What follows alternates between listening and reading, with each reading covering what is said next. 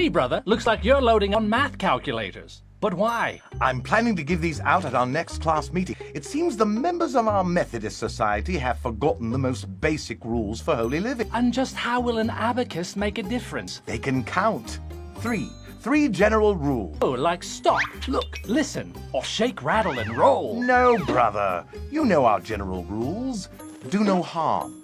Do good. Attend upon all the ordinances of God. Or, as I like to say, practice showing up for God. Count that on your abacus. Our rules equal guidelines that show we're serious about salvation. Brother, you can count on me to help you keep them accountable. I can do math and music, you know.